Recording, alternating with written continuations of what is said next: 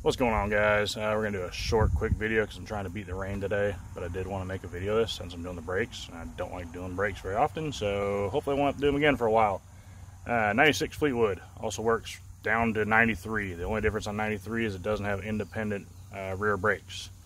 I think it has ABS on the rear, but I'm not positive on the 93s. But 94 through 96, I know they're the exact same. Got a problem. I drove it to work the other day. Had a really soft pedal. Went to leave work the other morning. The brake pedal pretty much went to the floor. I still had a little bit of brakes, but huge difference. So I crawled under the car. Seen a little bit of moisture hanging out on the backing plate of this wheel, so I'm pretty sure the wheel cylinder is bad. Pull the drum here in a second and see if I'm right or not. I started on this side because I seen the fluid. Worst case scenario, if I do get rained out, I'm gonna just fix this side. I've got the parts to fix both sides. I plan on doing both sides, but the weather right now is really, I don't know what it's gonna do. I get a cold breeze coming through here, so I'm expecting it to rain pretty soon because it's hot right now. So I'm gonna pull this, let you guys check it out, and start tearing it down and fixing it. When buying brake shoes for a Fleetwood, there are two different options. I don't remember the size off the top of my head. I want to say it's like 2 1/8 and 2 1/4, something around there, or maybe 2 inches or 2 1/4. Don't quote me on that, but there are two different sizes. And I'm not 100% sure, but I do believe, just going off the top of my head, I believe the bigger size is for like a towing package or a limo. One of those, or either both of those. Every Fleetwood I've owned, they've had the smaller brakes on them. And none of them have had towing packages. I've had 5 of them, and all of them have had the smaller brakes, or as far as the shoes. Keep that in mind when you go to buy your pads. Usually it is the smaller ones. When in doubt, I do try and buy both of them, but a lot of times they don't have both sets of brake shoes in stock. And I've usually went with a smaller one, and that's what's been every single time. So unless yours has a towing package, chances are it'll be the smaller shoes. All right, if my notions are correct, we'll pull this off and it will be wet inside. And it looks like I am correct. See all that brake fluid in there? You don't want that. And when you have this happen, you really need to change your pads out because those soak up that fluid and it just kind of dissolves the brake pads. So if you only change your wheel cylinders, leave those pads, it ain't gonna be long. You're gonna have to be right back in here changing the pads. So you might as well do it once. All right, before getting started, it is a very good idea to take a picture of how all these springs go, because it can get really confusing. Some springs look close to being the same, but they are not. And usually what I recommend is doing one side at a time. Normally when I take the stuff apart, I kind of set it on the ground and I map it out just how this is. Worst case scenario, somebody comes by, kicks your springs all over, you're lost. You can look at the other side, because it'll still all be together. Handy little tool right here. Gets the springs off pretty quick. You can use, I've always used vice grips, put them on there and pulled the springs, but I managed to shop years ago and seen a technician with this, and I was like, oh man, it's a game changer. I don't know why I never did that before. But we're gonna start tearing this thing apart.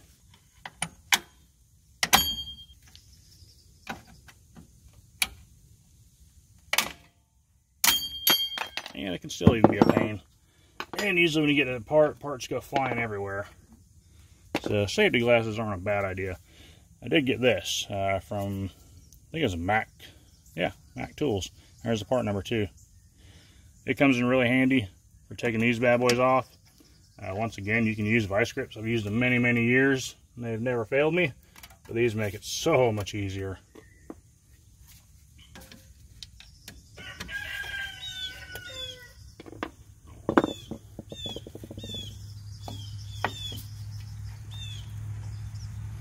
Just usually kind of fold this around, twist your brake, your emergency brake lever.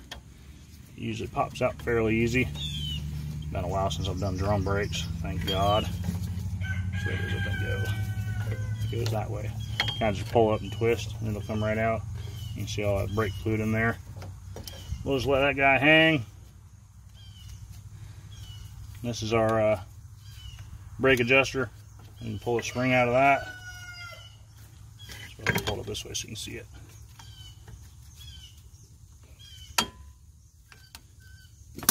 It all just pops apart.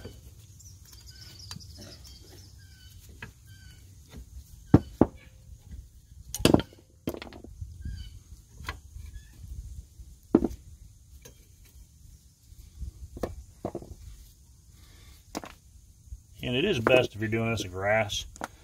Put you like a pan or a board or something under it so everything doesn't fall in the grass and get lost forever. But we got it stripped down. I'm going to go ahead and pull my wheel cylinder, put a new wheel cylinder on there, and then I'm going to spray it all down, clean it up. This is the back side of the backing plate. That right there is 11 millimeter. That's your brake line. It's best to use a line wrench. Although most times I have had to use a vice grip because the line wrench will still strip them out, even if you got a good one. But it's always best to try that first. Those right there hold your wheel cylinders on. They're 1/2 inch. Alright, we got our wheel cylinder off. Word of advice, take your hose off before loosening the bolts for the wheel cylinder, because it'll hold your wheel cylinder secure, obviously. Now we got that off, spray it down with some brake cleaner. While you're in here, go ahead and spray that and clean it. That is your ABS sensor. I've been having a traction control light come on. I'm hoping that was it because it had a lot of buildup on it. So I'm going to go ahead and clean it while I'm here. Well, I already have went ahead and cleaned it. So make sure you get that too while you're in there. The quality of stuff is just getting terrible. Is I really supposed to keep junk out with a hole in it? Alright, installation I would say is opposite of removal, but it's kind of not. You really want to hook your brake line up first, because otherwise you're going to be fighting your brake line trying to get it lined up just right, because it does need to be just right in order for it to thread in. So usually I do that first while I still have some movement. Plus it'll stop your brake fluid from leaking all over sooner.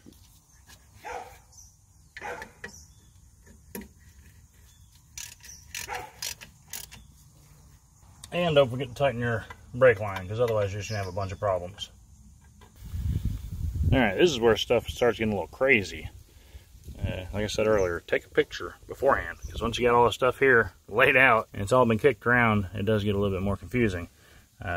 Be careful with these too, because everything comes apart, literally. And once it does, sometimes it gets confusing. Hopefully you can look back on this video and see the way it's supposed to go. We got a new one of these in our kit. Right there. Check it out, looks the same, looks good. So we'll pop it in place. And something I learned today, I never really paid attention to it before, but these springs are different. And the reason being is because this one has more junk on the side, I guess is the easiest way to say it. It's got more pads, it's got your e-brake lever and your brake pad, so it's going to be a shorter spring because it's got more stuff in there. Never really noticed that before. Got our wheel cylinder in there. Cleaned up our little push bars, I guess is what you call them. I'm not really sure on that. Got them all clean, got them stuck in there. Now the fun kind of begins. And with brakes, with drum brakes, you kind of got to like put it all in at once and hold it while you're trying to clip all the springs together. And it is a bit of a nightmare. So it's just something you really got to take your time with. And here's a very important thing to pay attention to. You see those are different? The big ones always go on back. Remember, Bob, big on back. That's the easiest way to remember it. Big shoes back here, little shoes up here. The shoes themselves are the same size actually, but the lining is different sizes. So pay attention to that. I had to learn the hard way. Might as well turn this on so you can watch me struggle. Alright, we got our new pins in there. We got our back brake pad on. Our e-brake lever is back there. We got our, our self-adjuster lever. That's what that is. Got it on there. Like I said, be careful because that does come apart very easily. We're going to go ahead and throw our spring and our new retainer on there. And it'll kind of hold all that into place while we fight the other side. And this is where the beauty of this tool really comes in as we drop everything. These can be a bit of a pain, as it is right now. You just push it through, turn it 90 degrees, and then it locks. Then you pick up all your remainder parts, put them all back together by reviewing this video and figuring out how it all actually went.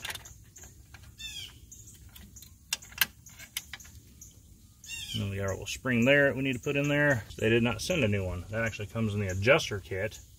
So if you want a new star adjuster, you got to buy it separately.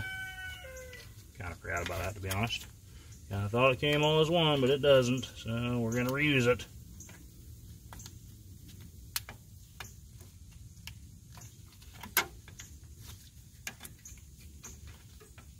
That is in there. We got our crossbar spreader bar, whatever it's called. Slide it in there. So we got that on there. I'm gonna start working on putting this other side on. We still got our springs and our adjuster down here. Normally I like to hook one side of my spring and then kind of put my front pad up there. It tends to work out pretty good. I'm not saying it always does. And this is one thing you do want to clean because it threads in and out. A lot of times I get brake dust buildup on it. It doesn't hurt to put some anti-seize on it. This one moves pretty good. I think I'm going to skip the anti-seize this time. It also has a direction that goes in. It goes that way. So if you put it that way, your spring will get in the way, plus the adjuster arm won't hit it at all. So it sits in there just like that. But we're going to wait. We're going to put our spring in there first and then kind of cram it all in there all at one time maybe. And this is where you resort back to your pictures and see which way it goes. Because honestly, I don't remember. I think it goes that way, but probably totally 100% wrong. So I'm going to look back in my picture and check it out. Alright, and as for the spring that holds the two bottom shoes together, that's how it goes. If it goes that way, it'll be in the way of your adjuster. And if you don't put the long side on the back end, it gets in the way of your adjuster because your spring will be on your adjuster.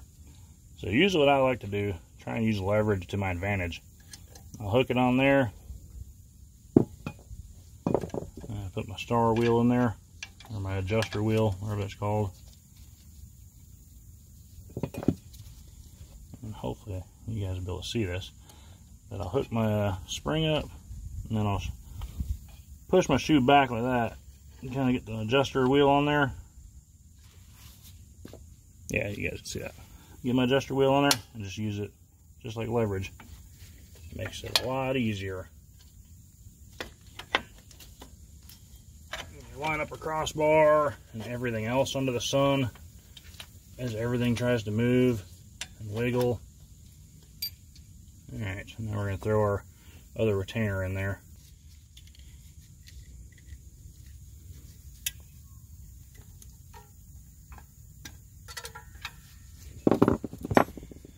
Alright, now hopefully everything shouldn't all fly off, even though it still can. So be prepared for that. And you want to make sure that everything is still lined up, because it will definitely move all the time. Alright, and another thing to pay attention to is what spring overlaps what spring. Hence why a picture comes in really handy here. Don't just take one picture, take multiples. Take a shot from the front, take a shot down, on the sides, up. It will come in handy, and you'll thank yourself later. Trust me. Ask me how I know. Alright, had to ditch the gloves. I myself had to go back to the previous video, because I couldn't remember how everything went. But this goes on first. It hooks to your e-brake lever. And you can use this to push it down. And it will hook up there. And you want to make sure you got the little washer on there, because it can fall off as well. Seems to be in there properly. So we got that on. And this spring here, it'll be orange if you got the same kit. I think they're all color coded the same way. That will clip over that. And we'll try our little tool out here. It's kind of made to do this. I said I've never really used this one before. I always use a screwdriver. I think it'll actually probably work out good because it has a little notch to kind of prevent that from sliding off. So we will see how it works. If it works out well or not. That doesn't seem right. I guess it has to be. It has to go in just like that. So, we'll see how this goes.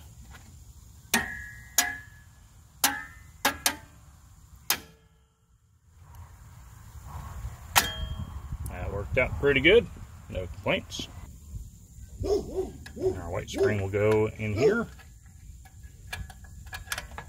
And it will clip over that just as well. Let's see if this will work on this also. Heck yeah, that's what I'm talking about. She used this thing a long time ago. I've had it forever. We got our little pins in position. Everything seems to be good. Our crossbar is in there. Our e-brake is in there. Our e-brake lever is in there. Or our adjuster lever, I guess it'd be called. Our star wheel's in there. Everything's tight. Our springs back there is in there. All of our retainers are on there. So we are looking good. Everything's closed up. And now we will throw our drum on there. Once again, another thing with the anti-seize wouldn't be a bad idea. You might be able to see there, and it's shiny. Your brakes rub there. So it probably wouldn't hurt to put a little bit of anti-seize on there. I'm probably not going to do it this time, even though I'll probably regret it. But you can do it. You probably should do it. I should probably do it. But we'll see how it goes. Alright, I'm going to get my new drum. I'm going to clean my new drum because it does have a protective oil on it to keep it from rusting in the box. And that stuff also will soak into your brand new pads. So I'm going to clean it off some brake clean, and we'll throw it on here and start adjusting our brake drums out. Alright, what you're wanting is you want to feel a little bit of friction on your shoe with your brake drums, or on your brake drum with your brake shoes. Right now we got none. So we can pull that out and adjust this.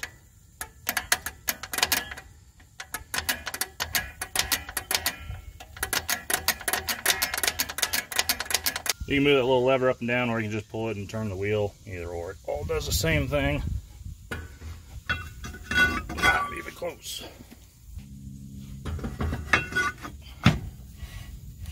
There we go. This might be a little bit tight. Yeah, I think I'm going to back it up about a turn or two. There we go. I like that. That feels pretty good. So we're going to leave this side. I'm going to jump and do the other side. I'm going to just do it alone. That way I can do it faster. Even though it's actually clear skies out. But you guys don't need to see the other side. It's the same as this side. Just kind of a mirrored image. So yeah, when I get that side done, I'll bring it back. We'll bleed the brakes. Show you a few different ways to bleed the brakes if you're by yourself, like I usually am. So let me get that done, and I'll bring you guys back. This is the passenger side. It is actually just a little bit different. You got your parking brake lever up there on the passenger side. Driver's side, it's on the back with this arm. So there is a difference. Other than that, the springs look to be the same. So just do yourself a favor and take a picture of each side before you take them apart, and that'll help you out. All right, got the passenger side all done. We're ready to bleed. Normally, what I do on brakes, some vehicles are, built differently. Most of the time, it's the furthest wheel. You basically want to start at the furthest wheel, go to the second furthest, the third furthest, and the closest to the master cylinder. That's how I've always done it on big bodies. That's pretty much how I've done it on 90% of GM cars. I can't really think of one off the top of my head that's any different. So, there's one of three ways, I guess, that I can think of how to do it. Normal, traditional way of bleeding brakes, have somebody else with you. You can have them pump it up 3 times, open your bleeder, fluid should come out. Also, I've learned, I guess a little bit faster way maybe. Have them push the pedal down, open your bleeder, close it, have them pull the pedal back up, push it back down, open it, close it. We used to do that in a repair shop, and it seemed to save a little bit of time, I guess. Next way, I used to use this a lot, basically a one-man bleeder. They sell a kit, or you can just make it. It's just some kind of rubber hose with a bottle. You want to make sure the hose goes down into the brake fluid, and that's pretty nasty brake fluid. But usually put new brake fluid in there because it will suck that into the brake lines. But what you want to do is you want to make sure to have it above the wheel cylinder. Usually I set it up on top of the axle like that. Run this to my brake bleeder, hook it on there, crack it open, and just go inside and push the brake pedal. Push the brake pedal, in and out, in and out. What it'll do, it'll push all them air bubbles out. It'll bubble in that fluid. And when you bring that pedal back up, it'll suck the fluid back up. So it's pushing the air out and sucking fluid back in. Works pretty good in scenarios like this, where you already have the lines already primed, there's already fluid in the lines. 90% of the time, it's worked perfectly for me. This next method, I basically bought it because I'm doing more and more differential swaps, pulling rear ends out to do work on hydraulics and stuff like that. So I'm getting to where the vehicle sits for a long time with no fluid in the lines, and I'm having to try and prime the lines back by myself. I have had this work doing that, but I've also had it not work more frequently. So I broke down and bought the tool to actually use a vacuum to suck this out. And I'm going to try that out today because I'm by myself. And I got a new tool, so might as well play with it. Alright, so I'm going to try this thing out for the first time, kind of. It's actually a second, because I used it to suck the fluid out of the master cylinder, which is another pretty sweet thing about it. You got a little attachment right here. just like a little hose. Sucked all the bad fluid out of the master cylinder, so we're starting out all fresh. I'm going to get all the bad stuff out of the lines from the front to the back. Basically, I'm going to run it till this tube is clear. So let's see how good this thing works. Got my bleeder open. Crack this open. Hopefully we'll see some fluid come through soon.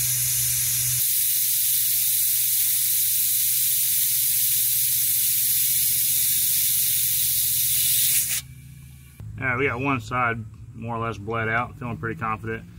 You do still see air bubbles in the line, and I think that's probably the suction around the threads of the bleeder screw. So I'm going to go ahead and do the other side, and we'll see how it goes. So now you know how to do the rear brakes on a Fleetwood. I did turn the car around, bled the front brakes also. I still had just a little bit of a soft pedal. You may want to bleed all the brakes. It definitely did help. Plus I got all the old brake fluid out of there that had been contaminated over the years.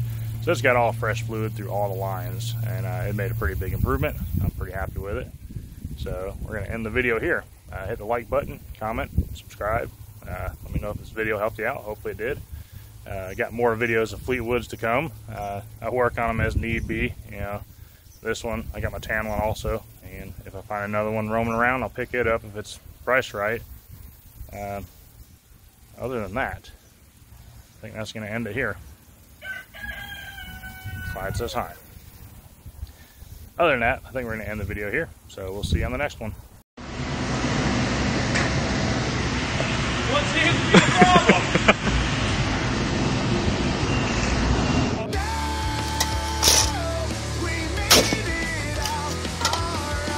Good shot. Got away free. It lives to die another day.